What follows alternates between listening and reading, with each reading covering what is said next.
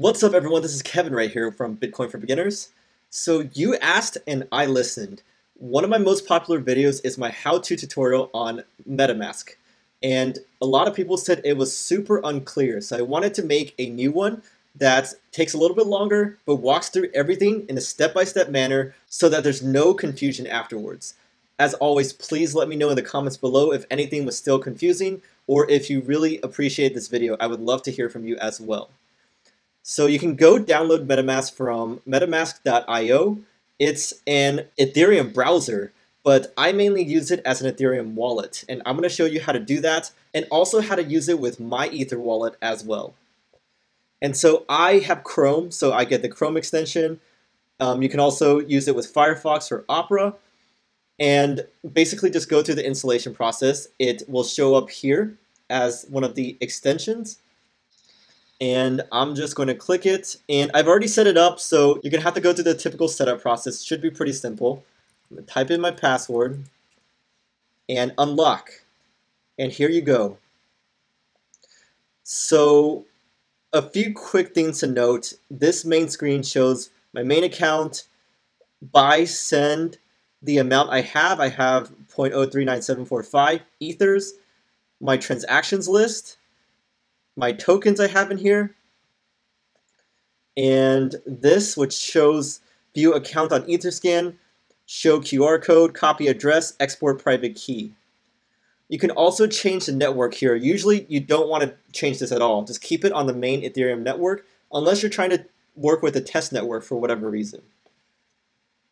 This little drop down is for all my different accounts. You can create account. It's going to make a new one. So look, I'm going to press create account, account number 7, and you can name it test YouTube account. Save, and then everything's 0. It's brand new. Once you drop down, you can see it right here. That's how you create an account. You can also import account if you create one elsewhere, like from myetherwallet.com. So basically for any Ethereum wallet you have in other places, you can export the private key or a JSON file and put it right here and press import. JSON file, you would choose file from your desktop and enter the password if it's encrypted, and you will have it show up, and you can select it in this drop-down menu after it's done. So just going back to my main account, you can also click on this little hamburger menu right here, click on settings, and reveal seed words. I'm not going to click that because it's going to show my seed words. This is really important. Write it down, save it, never lose it, because if something happened to your laptop or something happened to your MetaMask, you would still be able to retrieve all of your tokens and ethers in there by having these seed words and your private key. So then you can press back right here, back to main account. And so one cool thing you can do is view account on Etherscan. And Etherscan is a pretty popular Ethereum block explorer. It shows you all the details of each address, all the transactions, transaction details, and even how many tokens you hold. So I usually don't use this buy feature. Instead, I just send over my Ethereum from other sources. So how you do that is, let's say you have Coinbase, okay? You just log into your Coinbase account, go to the send portion of your Ethereum wallet. It's going to ask to place a receiving address, an address to withdraw your ethers to. So what you do there is just copy address to clipboard and paste that address. It's going to be this full address, or this one, because this is the one that it opened on Etherscan. Paste that into that field on Coinbase, and then fill out all the other details, how much you want to send, your two-factor authentication, and press submit. After that is processed by Coinbase, it may take a while. It will eventually show up on here after the transaction has gone through sufficient amounts of confirmations. So it's going to show up here, however much you send, and then you can send it to other people. So I'm going to send some just to show you how it works. I'm going to send, let's say, 0.007. And voila, here you go, confirm transaction. It shows that I'm trying to send 0.007, and that's $8.88 USD.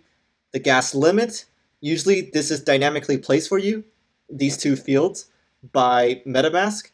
But I'm going to up the gas price quite a bit because when the network is really congested, you need to up the gas price to make your transaction more lucrative for miners to include in the block. so it gets processed faster. So I'm going to go all the way up to 80. And so the max transaction fee is $3.20, which is pretty high, but most of the time they don't end up using up all of this. And so I'm going to press submit, and there you go. You see this one? It says pending. That's why it has a ... The other ones that are complete have these colors already. So it's pending. You can click this, and it will pop up this transactions detail in Etherscan. And as you can see, it's pending as of 16 seconds ago. And we set 80 gas price, and voila, successful. It's going to auto refresh and show you this. So I've successfully sent funds from my MetaMask address to another Ethereum address. And now my balance has been updated. And I just want to note real quick, it shows you the actual transaction cost, which is $2.14. That's pretty high because the Ethereum network is pretty congested these days. But I wanted my transaction to go through faster rather than slower. So that's why I upped the gas price so much. And as you can see in my video, it was pretty fast. I didn't want to wait too long. Another cool thing you can do in MetaMask is that it's an Ethereum wallet, right? So you can hold ERC20 tokens. But I know I have more than these two because if you go to your Etherscan, you can click down here, view tokens. So I actually have 160 app coins and 0.0004 Xenon. So my app coins aren't showing up there yet. So this is how you get it to show up in MetaMask. See, you are at the token app coins. So I just clicked on the little drop down in my address page, copy this contract address, go back to MetaMask token, add token, copy paste it here. And as you can see, it auto-filled for me here. I didn't have to type anything. 18 is the usual one, and you add. And voila, here it is, 160 APPC. It kind of glitched a little bit, so I had to close it and reopen it for this to show up. Now, this can definitely hold your tokens, but what if you want to send them? In that case, you have to use MyEtherWallet. So I'm going to show you how. Go to myetherwallet.com and be sure that it's not a phishing site. Make sure that it says MyEtherWallet LLC and has this little lock. You can close out of this. And then you go to this tab right here, Send Ether and Tokens. How would you like to access your wallet? I have MetaMask, so I want to do this. Connect to MetaMask. You need to be signed in for this to work. We already put in our password earlier, so it's going to connect automatically. But sometimes it needs you to re-sign in with your password to your MetaMask before it can connect. So click connect and see it auto shows up. It knows I have 0.03 ETH here and how to see your tokens. Okay, so you want to show all tokens, but this doesn't have APPC. If it did, all you need to do is click to load and it'll show my 160 or so. But instead, I'm going to add custom token again. It got a space. I'm going to delete that. APPC 18 and press save. And see, it pops up right here. 160. I'm going to delete these other two because I don't have any.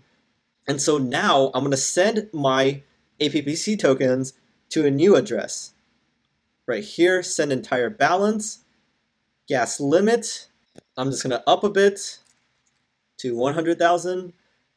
You don't have to do that most of the time. Generate transaction and send transaction.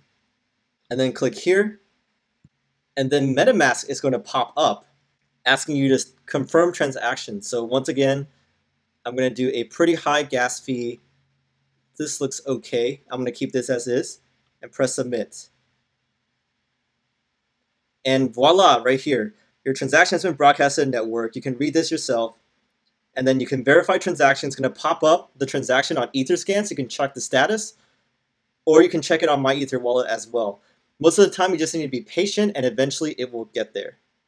So right now it says we're unable to locate this transaction hash, but it hasn't been that long. Sometimes I have to wait quite a long time during times of network congestion before this shows up. So I'm just going to be a little bit patient. And voila, after about like 5 minutes, I refreshed it again and it showed up. Usually it does not take this long, but since the network is congested, it's going to take a while for everything to go through. Just have patience. So this is pretty much it. After a while, it's going to turn from pending to successful. And then if I check the other address, it's going to have those 160 app coins over there.